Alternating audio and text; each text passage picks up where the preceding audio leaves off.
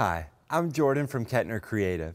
In this video, I'm going to show you how to connect your audio mixer to your USB audio interface. Today, we're using the Yamaha MG10 audio mixer, which has balanced 1/4 inch outputs and XLR outputs. The audio interface that we're going to use today is the PreSonus Audio Box 22 VSL, but what I'm going to show you today will work on almost any USB audio interface. On this one, again, similar to the Yamaha console, we have combi jacks here which offer 1/4 inch inputs or XLR inputs.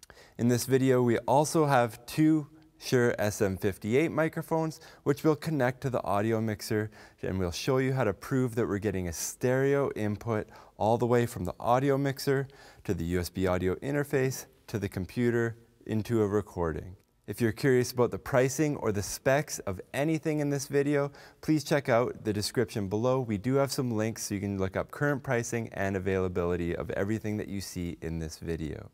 Now, the first thing that we're going to do is we're going to connect the USB audio interface to our computer. On the back of the USB audio interface, we have a USB 2.0 output. Some USB audio interfaces have USB-C, so just make sure that you buy the right cable because not all interfaces come with the cable to connect it to your computer. This computer uses USB-C, so we're just going to use a USB 2.0 cable to connect it to the USB-C port on this computer. So when we connect it, you can see that this USB audio interface is bus powered, which means that it's getting all the power that it needs from the laptop. This little power light comes on here to prove that it's powered up. For both methods that we're going to connect the audio mixer to the USB audio interface, we will be sending a line level output. Everything that comes from an audio mixer will be a line level output. This is different than a mic level or different than an instrument level output. So what that means is we don't need any help from the preamp on this USB audio interface. So you can actually leave the volume for input 1 and input 2 turned all the way down, but you want the main output of the USB audio interface turned all the way up to 100%. The first way that I'm going to show you how to connect your audio mixer to your USB audio interface is by using balanced 1/4 inch cables. So with the mixer that we have today, we have two balanced 1/4 inch outputs. So I'm going to take this cable. You can tell it's a balanced 1/4 inch cable because there's two marks on it. So it's the tip, the ring, and the sleeve, also known as a TRS cable. So we're going to plug the first cable into the left output of the mixer and into input 1 on the USB audio interface. The next cable we're going to plug into the right output of the mixer, and we're going to plug it into the second input of the USB audio interface. Right like that. So that will give us stereo sound. What I'm going to do now is I'm going to connect it again using XLR cables so you see how that works, and then we'll show you how it works connecting the USB audio interface to the computer once we connect the microphones as well. So the next way that you can connect your audio mixer is using XLR. So plug one XLR cable into the first output of the mixer and the second XLR cable into the input on the USB audio interface, into input 1. The next XLR cable we'll plug into the right output of the audio mixer. We'll plug it into the second input of the USB audio interface. Now, just like the last time, we still want the volumes of each input turned all the way down. We're still sending a line level output from the mixer, so we don't need any help from the preamp, but we'll leave the main output all the way up on the USB audio interface. Next, we're going to connect two microphones to the audio mixer so we can show that we're getting stereo sound all the way to the computer.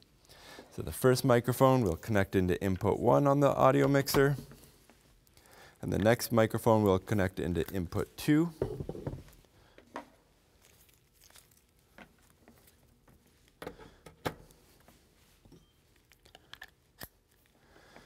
So the next thing that we're going to do is we're going to turn the stereo output all the way up to this triangle position. That's also known as 0 or unity. There may be a 0 or a U on the mixer that you're using. They all say the same thing. We're also going to turn the level of the first microphone up to that same triangle position, or 0 or unity, depending on your mixer. As we speak into this first microphone, you can see that we're not getting any level showing up on the meter.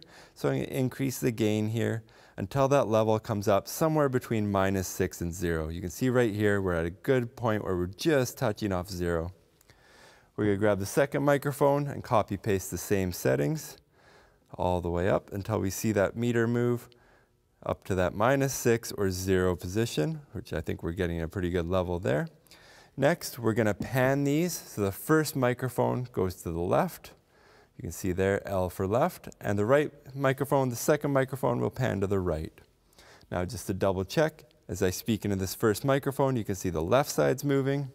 And as I speak into the second microphone, you can see that the right side is moving. So we're sending stereo sound from the audio mixer. Next, we're going to connect it to Garageband on our laptop. So to keep things super simple, we're just going to use Garageband. I'm going to start a new empty project. Then it will set up the project file here, and it detected the audio interface. So we're going to let it know that we want to use a microphone recording, and we want to use inputs 1 and 2 coming from the USB audio interface. We'll hit create. Now as I speak into the first microphone, you can see the left side is moving there on the meter. And as I speak into the second microphone, you can see that the right side is moving there. So now I'm going to hit record so we can get a copy and so you can hear what it sounds like when all this is recorded into the computer. This is what the left microphone sounds like. This is what the right microphone sounds like. So that's how you would connect your audio mixer to a USB audio interface. Again, if you have any questions about anything that you've seen in this video, we have some links in the description below so you can look up specs or current pricing.